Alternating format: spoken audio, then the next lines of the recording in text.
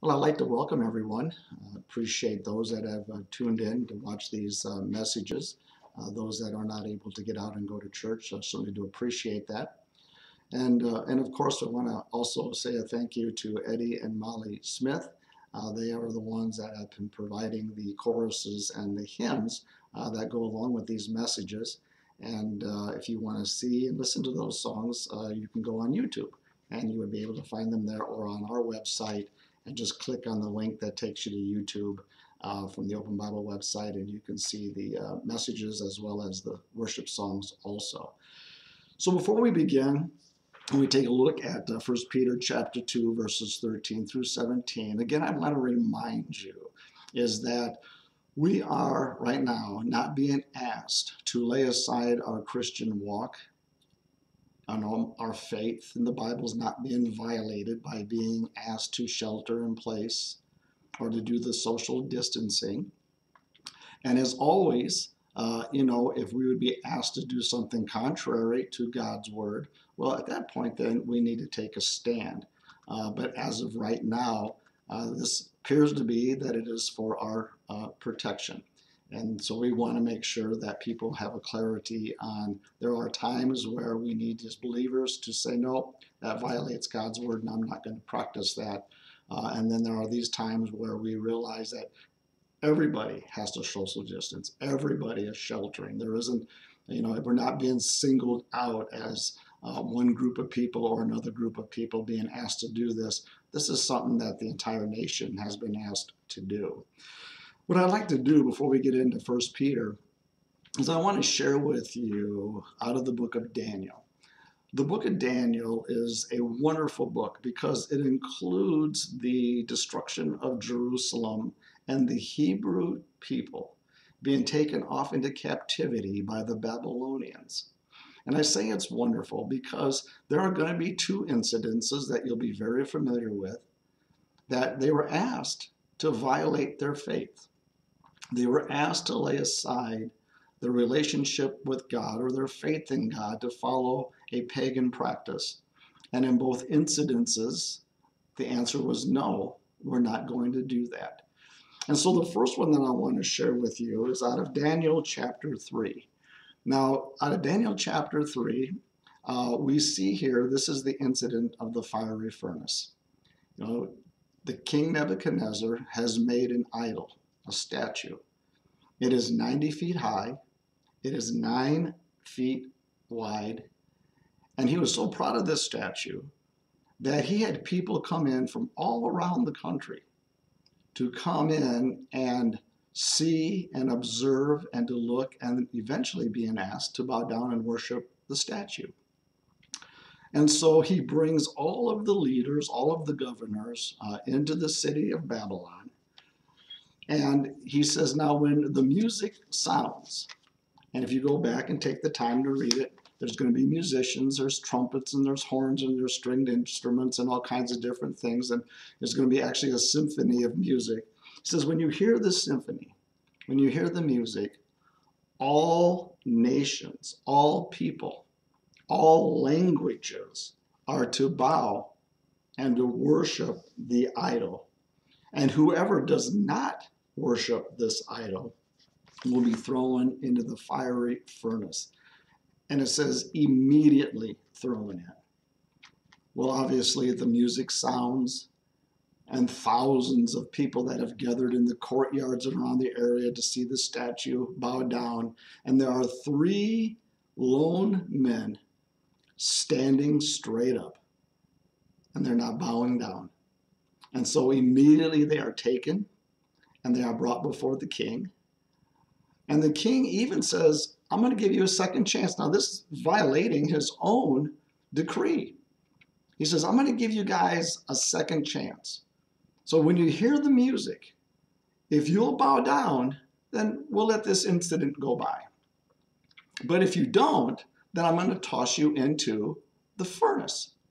Well, it's interesting because Shadrach, Meshach, and Abednego, they say in verse 16 of that 3rd chapter, it says, we don't even have to think about it. The answer is no. We're not bowing down.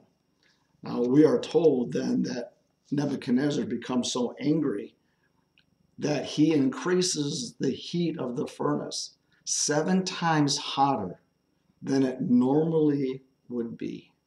Because see, they make it clear in verse 18, he says, we do not serve your gods, nor are we going to worship your golden image. So in 19, we were told of the heat of the furnace, and next we're told that the men who threw them into the furnace because of the intensity of the heat, they were killed from the heat, how hot it was, tossing them into the furnace. Once they were thrown into the furnace, the governors and the king and the people around him are looking into the furnace. And Nebuchadnezzar turns to one of the people next to him and says, now, did we not throw 3 people into the furnace? And the person responded and said, yes, O king, we only threw in 3. And Nebuchadnezzar is, why do I see 4? And of course, we all know that the 4th man in the furnace was the Lord. And this is a wonderful reminder to you and I. You know, as a Christian, we all go through battles and storms. As a matter of fact, that's just life for everybody. But what I like about this is that there are some times that God is so gracious to us, and he will deliver us from our problems and some of our battles and storms. But you know, sometimes he lets us go into the furnace so that he can prove himself to us. He shows himself to us mighty. Shadrach, Meshach, and Abednego, and those people that were with King Nebuchadnezzar, they got to see the 4th man. They got to see the 4th man in the furnace with them. And believer, I want you to know, no matter what goes on, you know that the Lord is with you always, just like he was with them. And so he calls them out. And in doing so, it says that their clothes didn't even smell like fire. The flames actually burned off the ropes that had bound them. And then they come out and they're totally fine. And Nebuchadnezzar is so shocked by this that he says in verse 29, he goes, there is no other God that can deliver like this God. And then we are also told then in verse 30 that all 3 were promoted and the Lord had blessed them for their obedience. Well, obviously then the next one would be found in Daniel chapter 6. Again, very familiar. The Babylonians no longer are in charge of the area of Babylon. It has now been taken over by Darius, Persian. And Daniel is serving him. Now, Daniel had a habit of going to his apartment, his room, his home, and praying 3 times a day. And in doing so, he would always open up the doors and look up to heaven and he would pray. Again, I encourage you to go back and read the 6th chapter of Daniel in there. And what this did is it offended the governors and the people around him. They didn't like it. You know, you don't believe the way that I believe. And unfortunately, you know, we have people that still think that way today. You know, you don't believe what I believe. And but all of it is to say that they decided to do, and they didn't like Daniel. They didn't like what he was doing, didn't like what he stood for. Because in verse 3 it says that he distinguished himself above the others. So they had a little bit of jealousy going on here. And they want to get rid of him. And if you go back and read it, it'll say that they could not find any fault in his work. There was something, there was nothing that they could point a finger at and say this disqualifies him from being in leadership, because he did everything that he was supposed to do and even above the others. In verse 5 of that chapter, it says, you know, we cannot find a fault unless it's against him concerning his God. And so they came together, they consulted with each other, then they go to the king. Oh, king, we got a great idea. Let's do this. Let's make a decree. You sign a decree that for the next 30 days, that nobody praise to any god or to any man except to you, O king. And Darius signs it thinking it was a great idea. And of course, later on, he'll find out he was entrapped, and we'll share what that happens in just a moment. But Daniel did not change his practice. He didn't change his practice for fear of that. And I suppose he could have. He could have kept the doors closed and prayed anyway, but he chose not to. He chose not to back away from what the decree was. He says, I am going to serve my God, and I'm going to pray to my God, and I'm going to open up the doors or the windows, and you know what? I'm going to do what I've always done. And of course, these men that did this to him knew that's what he was going to do. They were counting on it, planning on it, hoping that he would do that. Well, of course, Daniel did. So we're told in verse 10 that he had opened up the window, knelt down, and prayed to God as was his custom. And they knew that was his custom. Well, obviously, it gets reported back to the king. And because he had signed the decree saying that if somebody didn't do it, they had to be tossed into the lion's den.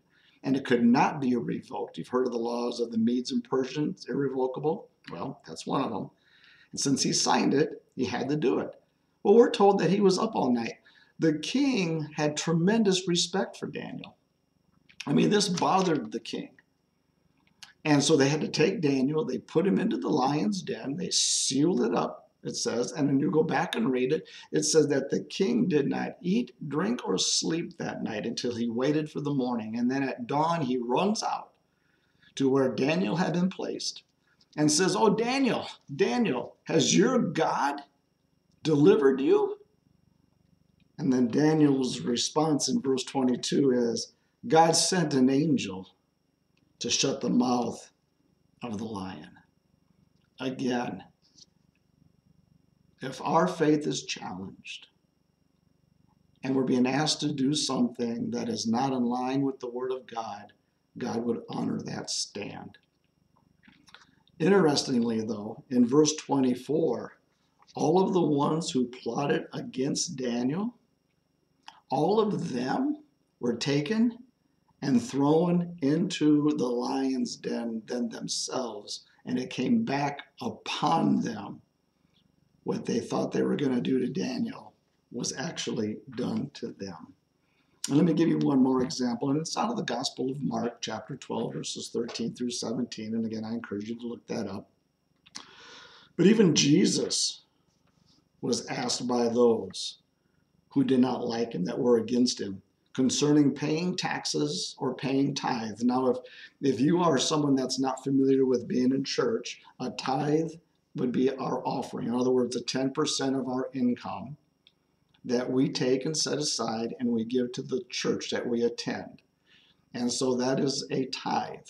And so what they were doing is they were trying to create a political question to trap Jesus, trying to make him to, commit, making a statement saying, well, if he says only pay tithes to the church, then we can say, well, then you're against Rome. And if he says, well, pay your taxes, then they'd say, oh, so you're in favor of Rome and you're against the church. So in their thinking, it was a no-win question. But of course, Jesus being God had an answer that they baffled him. It says the word, it astounded them. So what do we do, Jesus? Do we pay taxes or do we pay our tithes? And Jesus, like what we do today, says you do both. Give or render to Caesar what is Caesar's. Pay your taxes. If your taxes are due, then you pay your taxes. And give to God the things that are God. And it says at the end of that 17th verse, they marveled at him. They did not have an answer. Well, I have no doubt as we get closer to the return of Christ and we keep seeing markers and things for the last days, and which actually our next time together, I'm going to touch on some of the last day things that we're seeing going on around the world. We will at some point as Christians take a stand and say, nope, this violates my principles as a Christian. This violates God's word. And then at that point, then you got to decide how you're going to walk with the Lord. But back in 1 Peter chapter 2, and I want to just read verse 11, then we'll jump up to some other verses here. But I like verse 11 because it says this. Peter is writing and he says, "Now, beloved, I beg you, as sojourners and pilgrims, abstain from fleshly lust, which war against the soul." And 12, "having your conduct honorable among the Gentiles, that they may not speak against you as evildoers, that they may be your good works, and would observe your good works, which they observe, and glorify God in that day of visitation." So 2 things about those verses really quick. Number 1, it is a reminder to us as Christians is that we are sojourners. A sojourner is a pilgrim. Basically, it means this. This is not our home. Our home is in heaven with Christ. We're just passing through. As I tell the people in my church, we're temps. We're all temps.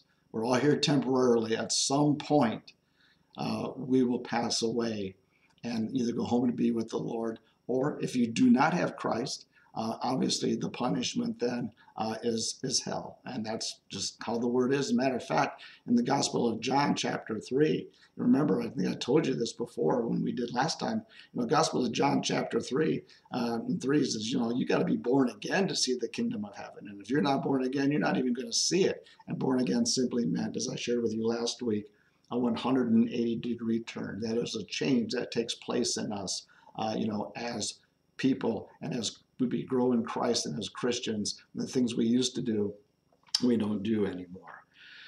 So that brings us now to verse 13. He says, "Now therefore submit yourselves to every ordinance, institution, law of man, for the Lord's sake, whether to the King supreme." Interesting. It is for the Lord's sake. It is a witness. Shadrach, Meshach, and Abednego did not bow down. It was a witness. And Nebuchadnezzar proclaimed that there is no God like this God. And the same with Daniel. The king, Darius, runs out and says, "Did your God deliver you, Daniel?" And he says, "Oh yeah, send an angel, shut the mouths of the lions."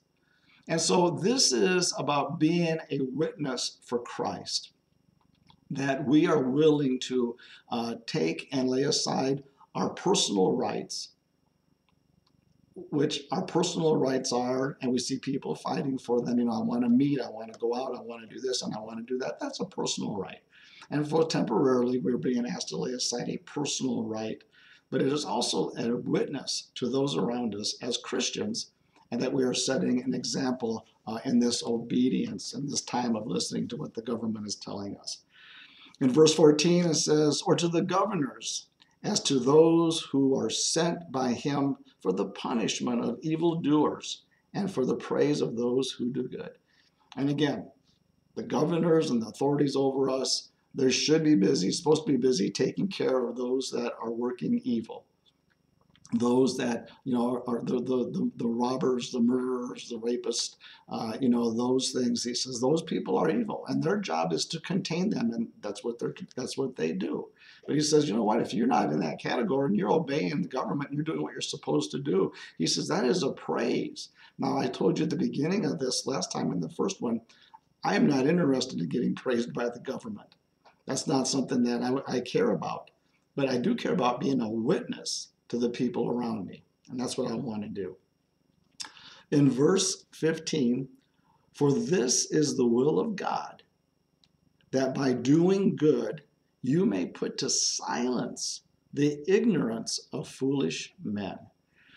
You see, he says, if you're showing the right example, then people who do not understand Christianity, people who are against Christianity, people who think that all the world's problems are because of the Christians, all of this stuff, he says, you know what? That's foolish and that's ignorant talking. If you are obeying God's word and you're doing what you're supposed to do, and like right now, sheltering, because that's what we're asked to do, and distancing, because that's what we're asked to do. He says, if you're doing those things, he says, that'll put silence to these ignorant people. And people are ignorant because they don't know the word of God.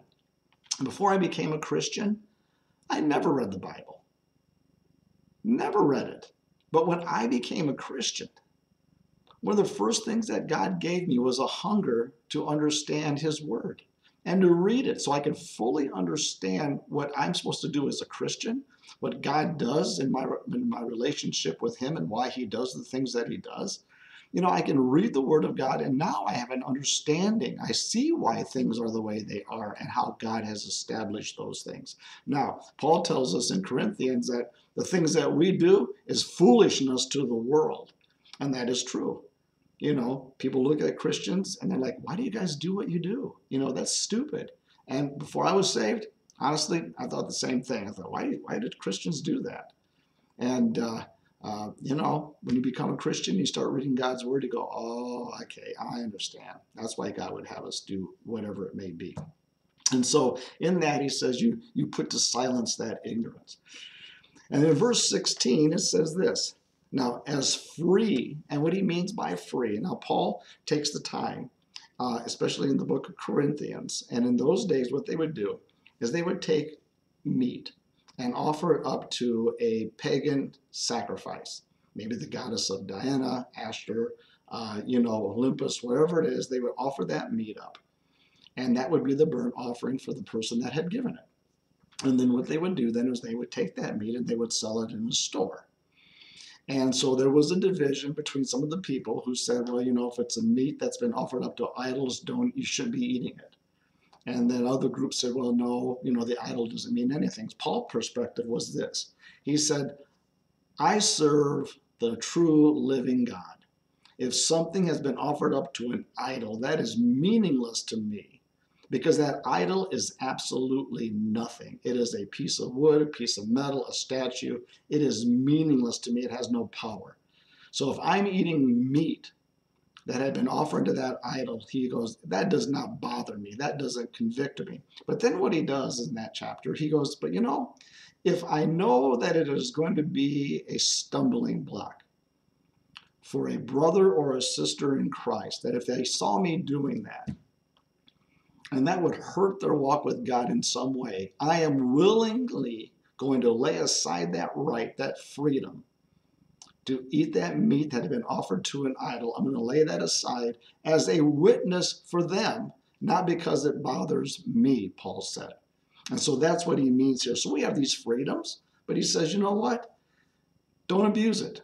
Don't abuse it. Could he have eaten the meat? Sure, he could have. But he chose not to because he wanted his witness to speak to those either that were weak Christians that needed strengthened, and or his witness for the Lord to those that don't know Christ, but they might help draw them in to a relationship with the Lord.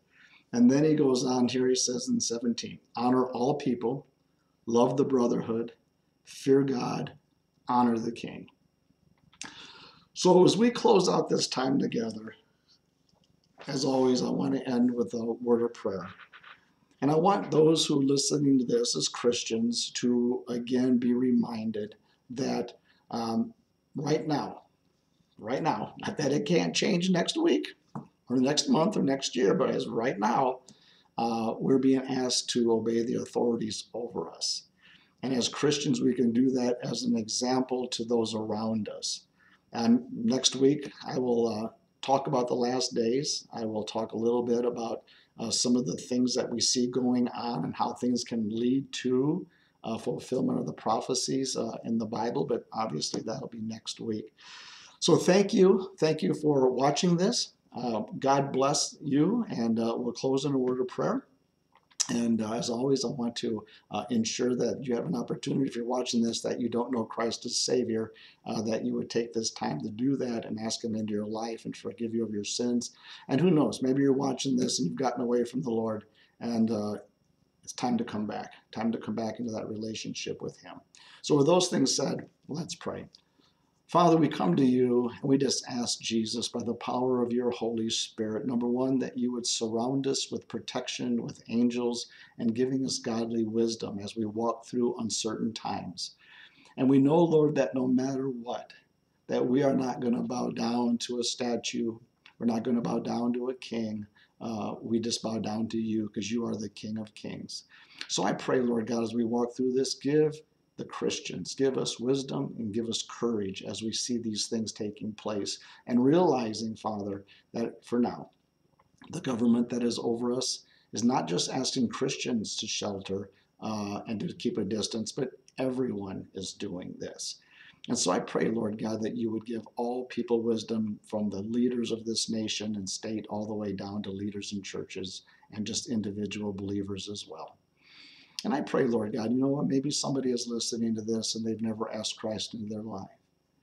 Maybe they've been a Christian, but they've strayed away. And I pray right now, Lord, that you would just prick their heart by the power of the Holy Spirit. And again, if you would just pray, it's just so, the sinner's prayer is so simple. Lord, forgive me of my sins. Come into my life. Wash me with the blood of Jesus Christ that had been shed.